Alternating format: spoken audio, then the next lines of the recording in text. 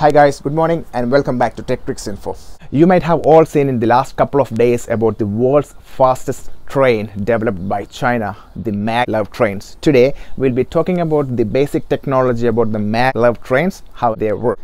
The CRRS, the Chinese Railway Rolling Stock Corporation, which is a state-owned company by China, has developed the world's fastest train. It's called the Maglev bullet train. It can hit up to 600 km per hour. That is 373 miles per hour. And today we'll be talking about the Maglev technology, which allows this train to achieve this speed. How does it help this train?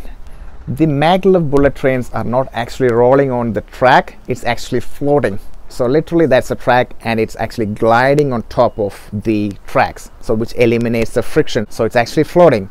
That is the technology here. So how is it possible? That's because of electromagnetic force. As I mentioned, the magnetic levitation technology suspends the train and makes it float. So electromagnetic force is being created to work against gravity. It's simple as a magnet. You might have played with magnets when you were kids.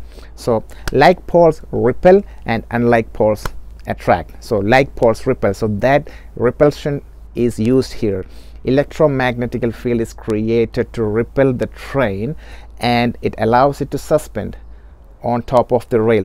No friction happening there, and the electromagnetic force is literally used to work against gravity. So gravity will allow the train to come down and hit it, but the electromagnetic force, the repulsion force, suspends the train on top, so which allows the train to go much faster. In this case it's about 600 km per hour, which is really fast. For example, for a plane it goes at 800 to 900 km per hour.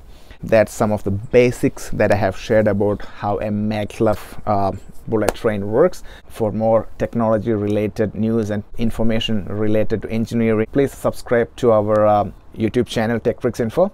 Thank you so much for watching. Have a good day.